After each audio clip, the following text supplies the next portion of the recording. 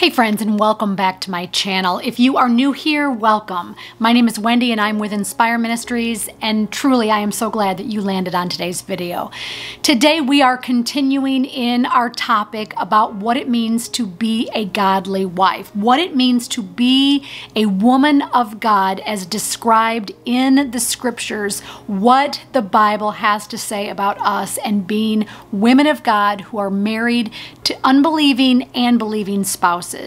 Today is video number 2. I'll go ahead and link up above the other video that I did last week on this very same topic. You do not want to miss that one. I would strongly encourage you to watch that one first.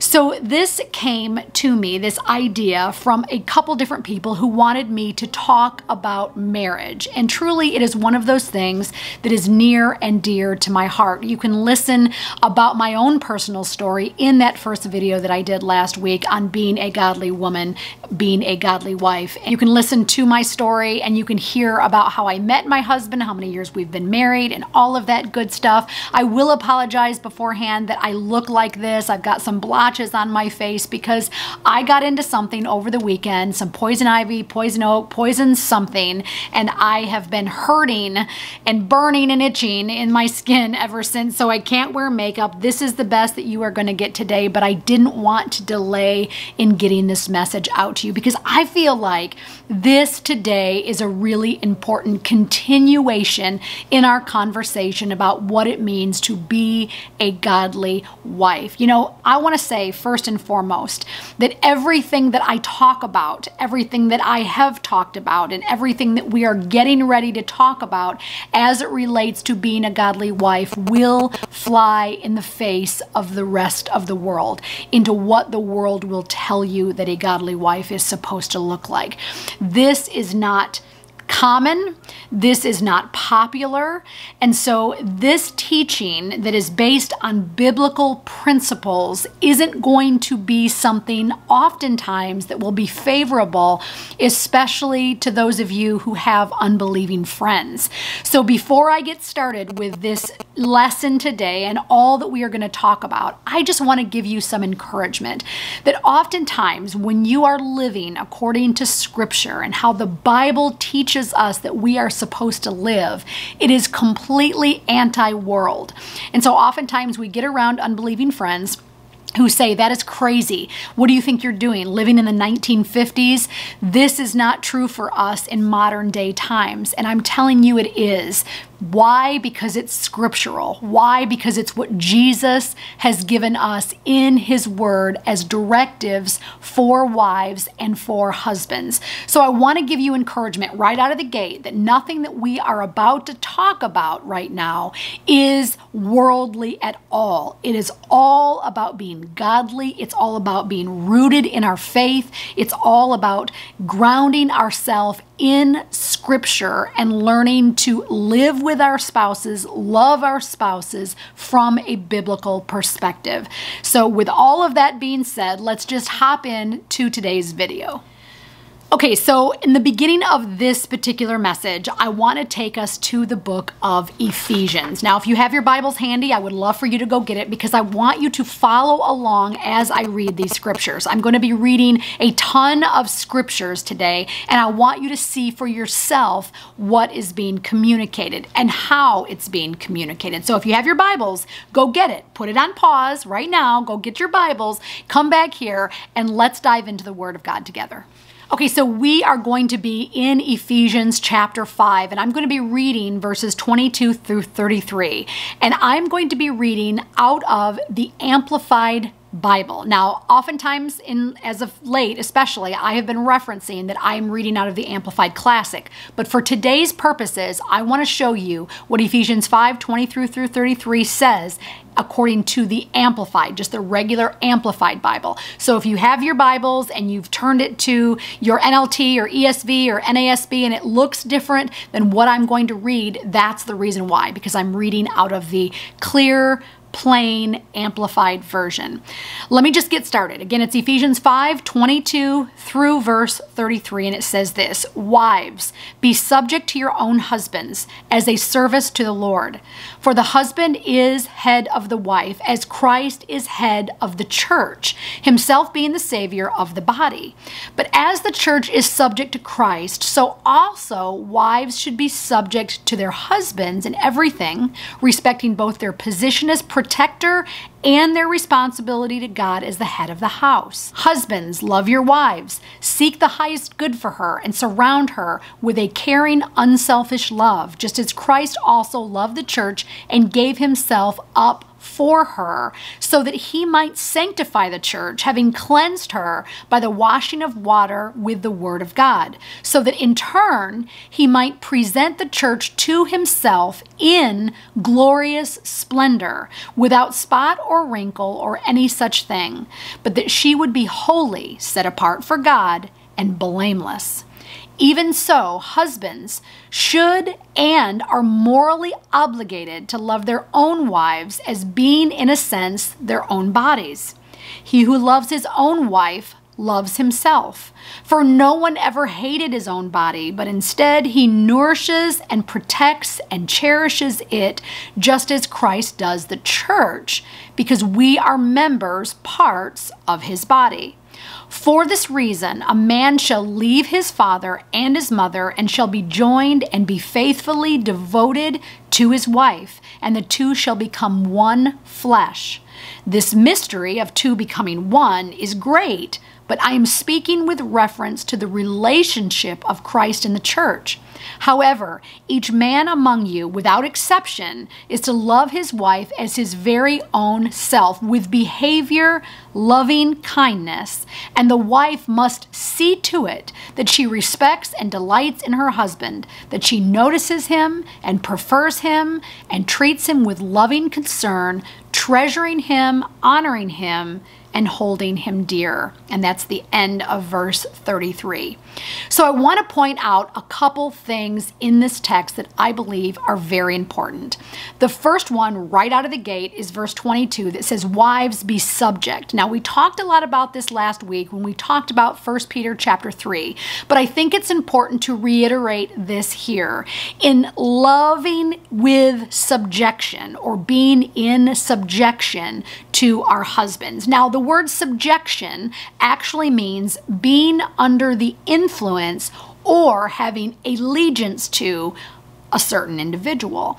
So what is being said here is that wives are subject. They have an allegiance that they owe to their husbands, or they are under the influence of their husbands. Now, there is no indication on whether this is to be only believing spouses or unbelieving spouses and believing spouses.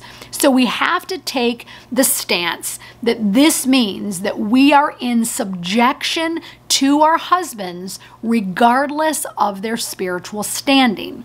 Now, I want to give you some encouragement when you think about this today, is when you think about wives being in subjection to their husbands, what does that do for your mindset?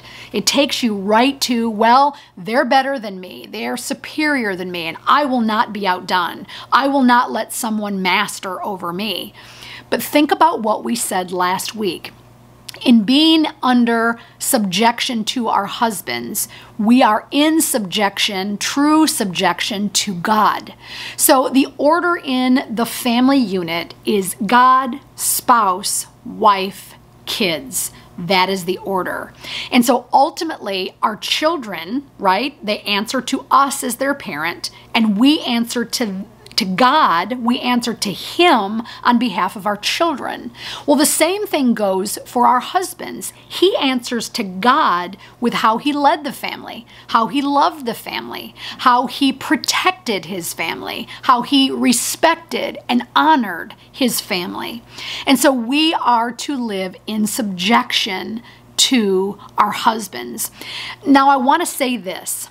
Love is always in subjection. It doesn't matter. If you love someone, you are always in subjection. So I want you to think about this. Think about Jesus. His life was the embodiment of love. He was love. While he walked on the earth, while he did miracles on the earth, while he taught on the earth, while he died on the earth, he was the full embodiment of love. And he did not come to be ministered to. He came to minister. He came to glorify the Father. He came as a suffering servant. So I want us to think about this in terms of being in subjection to. Because of Jesus' subjection to the Father, he allowed himself to be a man, to come and live around sin-filled people in this sin-sick place, filled with sin and agony and pain and lots of persecution. And still he came to minister to us. He did not come to be the one ministered to. He did not come to be the one served, but to serve. And so I think that this gives us a ton of encouragement when we think about our subjection to God through our spouse. Can we do that? Can we embody love? And can we have such awe and reverence for God that we could then live in subjection to our husband regardless of what kind of person he is, because he is ultimately responsible for us. And because we love God, we want to do well and please the Lord. I want to also look at that very last verse in the Amplified, because I think that it's so beautiful.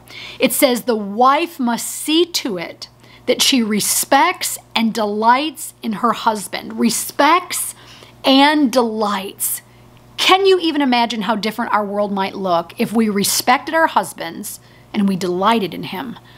So oftentimes I feel like we are in competition with them. We want to be somebody. We want to prove ourselves in society. And so ultimately that goes against the idea that God had, the plan and the purpose and the design that he had for marriage. You know, I told my husband this past weekend, I said, we were at an ice cream store and we were looking at husbands and wives and we were looking at how they interacted with one another. And I said, babe, you know what I would say?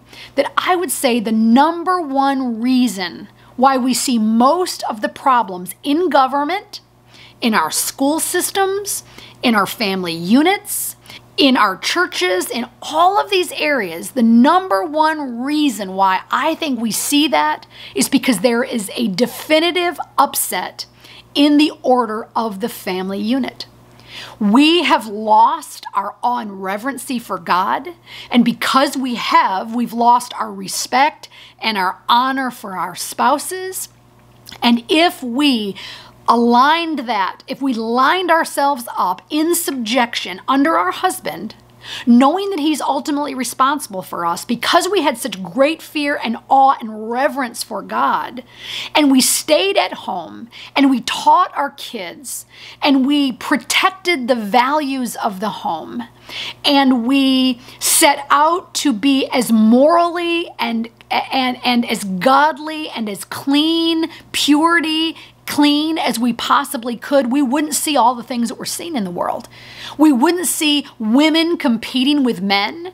We wouldn't see women fighting with their husbands. We wouldn't see this upset in the entirety of our nation and of our society, because we would be in the order of the family unit that God designed. I truly believe that. And this shows how important the woman's role is in her home. The wife's role in her home is stronger and it's greater and it is more privileged than we ever give it credit for.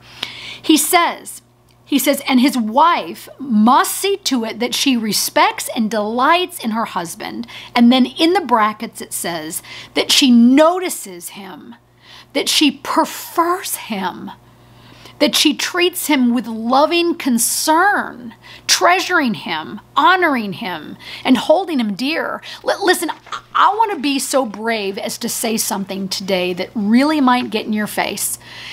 And I really want to say with love that I don't care if it gets in your face, because I believe that truth needs to be said about this subject. No one's talking about it. Because even in our Christian circles, even in the best Christian books that we have available today, we would never admit this to be true. But I believe that all of the upset that we see in our families, all of the arguments that we see, all of the disunity that we see, all of the separations that we are seeing.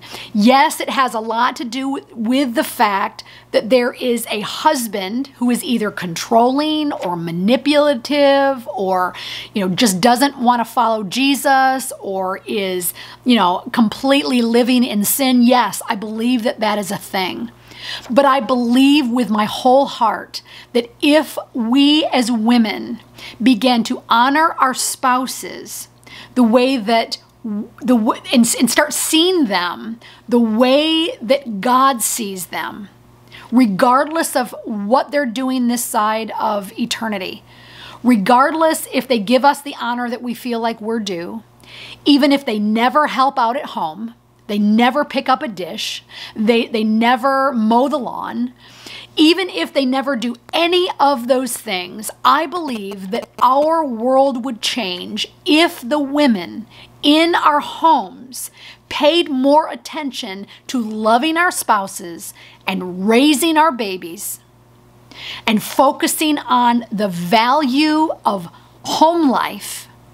And we didn't spend so much time going out in the world, partying with our friends, seeing to it that we got a break from our kids every now and then. If we focused entirely on our families the way that God intended for us to do, we would not see the turmoil and the upset that we are seeing in our world today. Look at this. She notices him. She prefers him. She treats him with loving concern. She treasures him. She honors him. She holds him dear. I'm going to share with you an important story in the Old Testament later on in this video. You do not want to miss out on that. Please stick around to the end of this video. I'm going to share with you out of 1 Samuel something you've got to see. And then I'm going to share with you 3 more things that I believe that we can begin saying today to our spouses and with our spouses that can really, really change the trajectory of our home life. So I want to read you a commentary that I read that I was just stumped by, because I believe that above everything else, when we think about loving our spouses and honoring our spouses, what we need to do above all else is place the character of God as the highest thing that we aim for. That we are placing our character as a Christ follower as number 1, as the first and foremost primary thing in our life. I think it's really important that this Ephesians 5 section, it begins in verse 1 with being imitators of Christ. Being imitators of Christ. He starts this whole conversation about wives and husbands by saying, imitate Christ. So that needs to be the number 1 priority for us. When we think about honoring our spouse, are we viewing it like we are valuing our godly character above everything else in our life? That's got to be the first and foremost thing that we're looking at. I want to read this commentary to you because I thought it was a wow moment. And I want to start it out by saying this. God sees you. He knows you. He knows what situation you're facing in your marriage. He knows the brokenness that you have. He knows the fear that you are in. He knows the long nights that you have suffered worrying about your marriage. He sees you. He knows you. And I want to read this to you. It says, wives should be meek and have a quiet spirit, even under her heathen husband's wrongdoings. She should not say or do anything to cause dispeace. This won't be a popular response, nor accepted by the world. What is it that I just talked about? None of this that we're talking about today, it's going to be popular. None of it's going to be accepted by the world. The world may say she's regarding herself no better than a slave. But God is also looking on the spirit. And in his sight, which by the way is the only one that matters, she's being godly and honoring. And that's all that matters. The way God takes to overcome evil in us, in our grievances, is to heap goodness on us. If a Christian wife would conquest her unbelieving husband for Jesus, she must be an imitator of that divine procedure. I need for us to think about this because this is really important.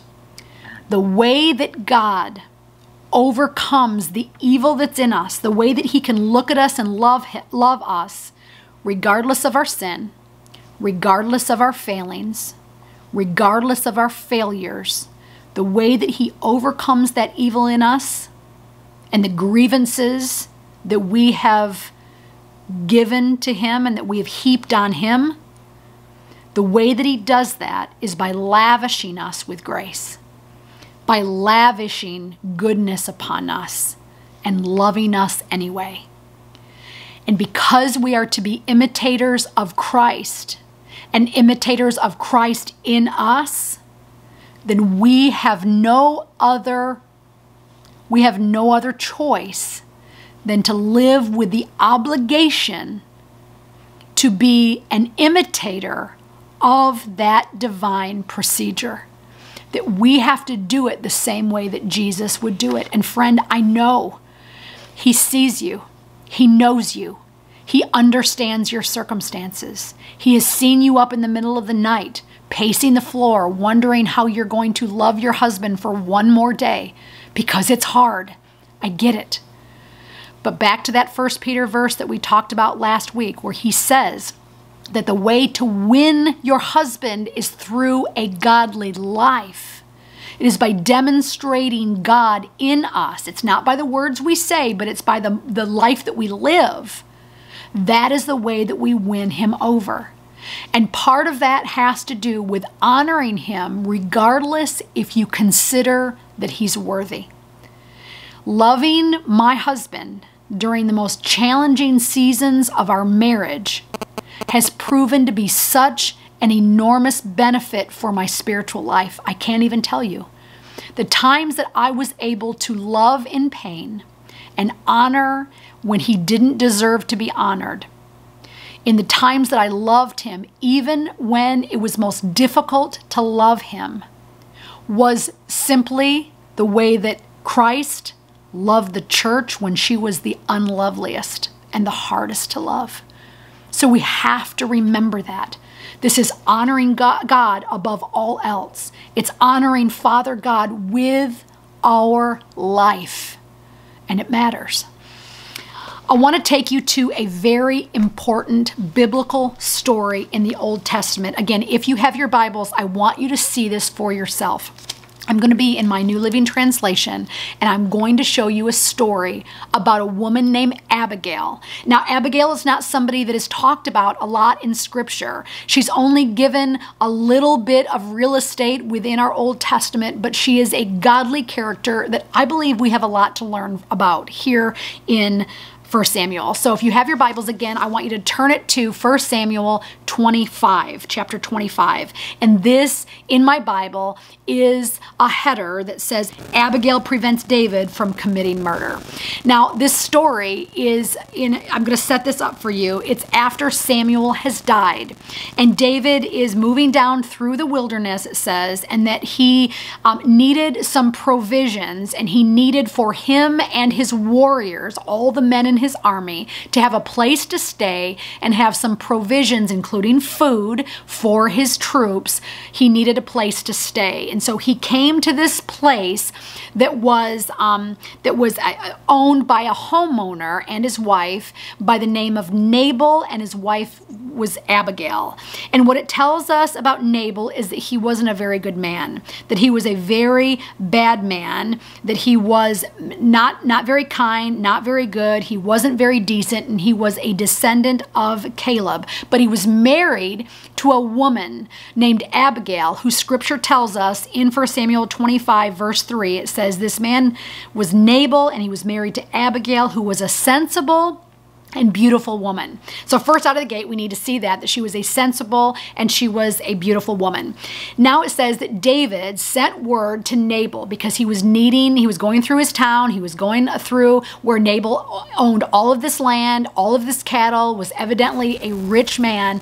And David said, you know what? There was a time that we helped you. So there was a time where in your greatest need, you reached out to us, you came to us, and we helped you. And we're only requesting that that same thing be done for us. We're needing a place to stay. We're needing some provisions. Could you comply?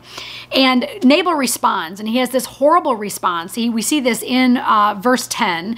He says, who is this fellow David? Nabal asked, who does he think he is? Like, I don't know who he thinks he is because he's come here. We don't have anything for him. We don't want to help him. Isn't he just the son of Jesse? Like, he's nobody. He said, should I take my bread and my water and my meat that I've slaughtered from my shears and give it to some band of outlaws who come from who knows where? So he's acting as if he doesn't even know who David is at this point. And he's like, we don't have anything to offer him. I don't know who he thinks he is. I don't think that he is anyone special, and I'm not going to help him out at all. And so then it says in verse 12, So David's young men returned to him and told him what Nabal said. And David's response was this: get your swords. Get your swords. I love this, that this is the only response that a warrior is conditioned to have, right? Let's go fight. Let's go out to battle. Let's fight this guy. I'm going to take him out. He owes me. I deserve, right? He's got this attitude. And then it says, meanwhile, love this. Verse 14, meanwhile, you know there's got to be a good woman here somewhere. Meanwhile, it says, one of Nabal's servants went to Abigail and told her, David sent messengers from the wilderness to greet our masters, but he screamed insults at them. These men have been very good to us, and we never suffered any harm from them. Nothing was stolen from us the whole time that they were with us. Verse 16, in fact, day and night, they were like a wall of protection to us and the sheep. You need to know this and figure out what to do. I love this. They're going to the wife of Nabal, the one who's actually a bad man, the one who actually hasn't done a God-honoring thing, the one who actually is to blame for all of this. And the servants are looking to the wife to do something about it. Like, I'm coming to you. We need you to know that you need to take care of this situation. And I love this. In verse 18, Abigail, it says, wasted no time. She just wasted no time. She quickly gathered 200 loaves of bread, 2 wives' full of wine, 5 sheep that had been slaughtered, nearly a bushel of roasted grain, 100 clusters of raisins, 200 figs, and said to her servants, go on ahead, I will follow you shortly. But she didn't tell her husband Nabal what she was doing. So what she was doing is she was planning on providing for David and his men. Then it says, as she was riding, this is verse 20, as she was riding her donkey into a mountain ravine, she saw David and his men coming toward her. David had just been saying, a lot of good this did to help this fellow. We protected his flocks in the wilderness, and nothing he owned was lost or stolen. But he has repaid me evil for good. May God strike me and kill me if even one man in his household is still alive tomorrow. Wow. I love this. In verse 23, listen to this. When Abigail saw David, she quickly got off her donkey and bowed before him. She fell at his feet and said, I accept all blame in the matter, my lord. Please listen to what I have to say. I know Nabal, now she's talking about her husband. I know Nabal is a wicked and ill-tempered man. Please don't pay any attention to him. He is a fool, just as his name suggests, but I never even saw the young man that you sent. Now, my Lord, as surely as the Lord lives and you yourself live, since the Lord has kept you from murdering and taking vengeance into your own hands, let all your enemies and those who try to harm you be cursed as Nabal is. And here is a present that I, your servant, your servant, have brought to you and your young men. Please forgive me if I have offended you in any way. The Lord will surely reward you with an everlasting dynasty, for you are fighting the Lord's battles, and you have not done wrong throughout your entire life. Verse 29, even when you are chased by those who seek to kill you, your life is safe in the care of the Lord your God, secure in his treasure pouch. But the lives of your enemies will disappear like stones shot from a sling. And this is the verse that I want you to see. Verses 30 and 31. When the Lord has done, she's still talking to him, when the Lord has done all he has promised and has made you leader of Israel, don't let this be a blemish on your record. Then your conscience won't have to bear the staggering burden of needless bloodshed and vengeance. And when the Lord has done these great things for you, please remember me, your servant. So let's think about this. It's not her husband. David wasn't her husband at this point in the story. But she was taking ownership of what her husband had did. And she said, please forgive me. Count it as my fault. Put the blame on me. And she says, the Lord will reward you with a lasting dynasty, for you are fighting the Lord's battles. What is she doing here? She is reminding David of who David is. She is reminding him of his position. She's reminding him of his responsibility. And she is reminding him of his reward in the Lord. And I love that. She said, you are fighting the Lord's battles and you have not done wrong throughout your entire life. Even when you are chased by those who seek to kill you, your life is safe, David.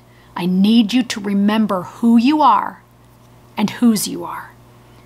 But the point of the story that gets me every time I read it is when she says, when the Lord has done all that he has promised and you are leader of Israel, don't let this be a blemish on your record. What if we behave this way towards our husbands? What if we love them unto the Lord so much that when they did something wrong, when they misused their words, when they didn't do something that we wanted them to do, when they hurt us with our words, right? Said something that maybe hurt us or upset us or got us angry about something. When they didn't act in the godly manner that we felt like they needed to act, could we say, husband, oh, please don't let this be a blemish on your record. I love you enough. I respect you enough. I honor your position as the head of this household too much to let this be a blemish on your record, to let this be the reason why you go down. Do you know what she did here? She protected David from doing something that he might have paid for the rest of his life.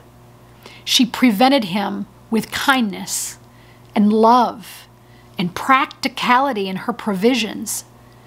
She served someone who wasn't even her spouse in that moment as a way to honor and glorify the Lord. She says, don't let this be a blemish on your record. Whatever you do, don't let this be a blemish on your record.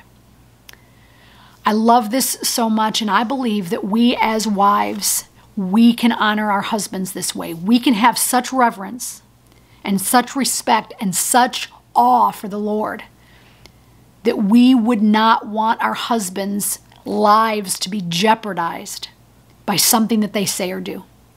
We would not want to jeopardize what they could inherit of the Lord if they honored and chose to honor him with their life. It's huge. It's really, really huge, and it's something for us to think about. I want to end this video with 3 things that I believe that we could begin saying to our husbands. I shared with you 3 things last week. I'm going to share 3 things with you this week, things that I believe that we could start saying today. The first one is, don't let this be a blemish on your record. I believe that we could speak that over our husbands. And listen, we have to be careful. Don't say it with a cynical spirit. Don't say it with the hopes of being honored back. Don't do it with an agenda. Do it because you love God. Do it because you fear the Lord.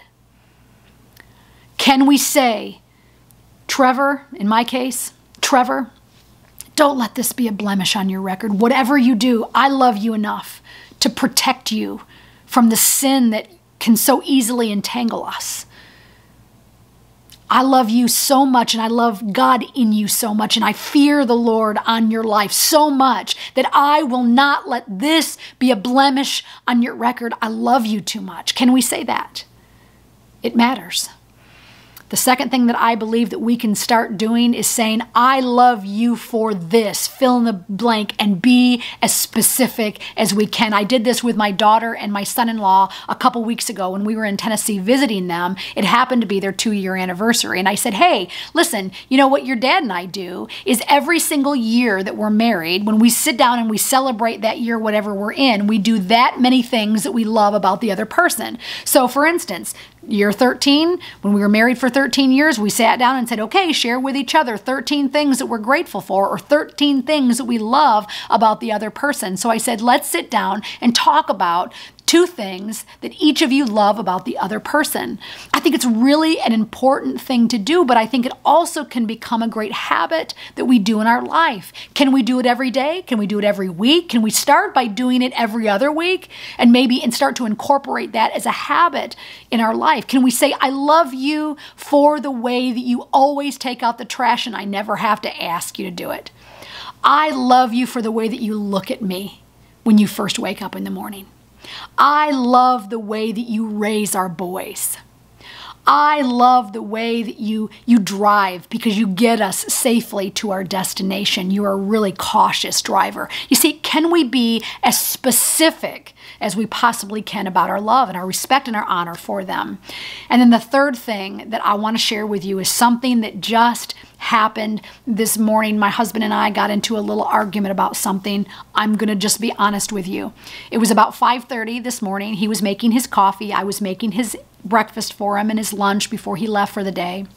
And I was really frustrated because I have this rash that I have on my face, and I was frustrated. I didn't feel well. It hurt. It was itchy. I was bogged down with it. I've had this before, and when I had this 3 years ago, it lasted for like 2 months. And so I'm like, now it's on my face. And I will admit I was just complaining about it.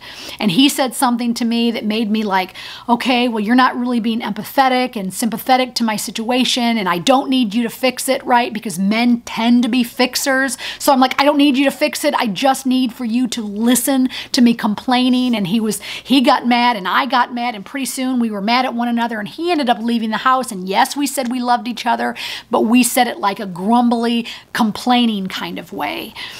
And do you know something that happened? He sent me a text shortly after he left the house, and he apologized. And he said, I'm so sorry for doing that, and I'm so sorry that I upset you. It was never my intention.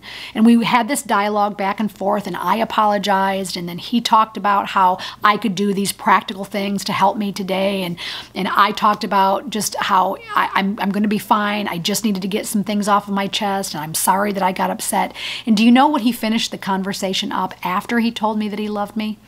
He said this, I'll try to do better. I'll try to do better. In that moment, I didn't even know how to behave. And in that moment, I thanked God for a spouse that I don't deserve. But I started to think about, is that a way that we can begin to incorporate in our life? Is that something that we could start doing today that could really make a difference? Instead of arguing our position and telling the other person why we did what we did and why we're so angry and we just need to be mad. No, we don't. We don't need to be mad. We don't need to voice our opinion. We don't need to have a platform in order to communicate our dislike or our upset about whatever it is that we're going through. We don't. What we need to do is love each other well and honor one another well. But do you know that that means even if you're the only one who is honoring, you still are required to do it? Because it's doing it unto the Lord. And can I say, I know that I would say, if I felt like I had grieved the Holy Spirit or upset Jesus in any way, I know that I would say to Jesus, I'll try to do better next time. Please forgive me. I'll try to do better. So can we do that with our spouses? Can we do that with our friends? Just with people in general? Can we say, you know what, I was wrong. I didn't handle that the right way, and I will try to do better. Because the only thing that we can offer, our spouses is a willingness to love better and a determination to love like Jesus and to be imitators of Jesus Christ. Friend, I hope that you have appreciated this video. I know that this is not easy to hear, but it's so worth it for us to be investing in our marriage this way. If you've liked this video, I pray that the one thing that you do is that you will share it with somebody who you love. Someone in your life who needs to know these hard truths. Not as a, I told you so, but as, and I love you so much that I am willing to help you to invest in the places of your life and of your marriage that really need help. I pray all of the time for you. I pray for you because I know that it's hard and I know it's challenging and I'm in the boat with you. I do not come from a place of having it all together, but I have been through some of these things that have helped me that I'm hoping that I can lovingly pass on to you. If you're not already subscribed to the channel, become a part of this family. I love you, and until next time, I pray that you are investing in your marriage, loving your spouse well, and having an awesome day with Jesus. Bye, friend.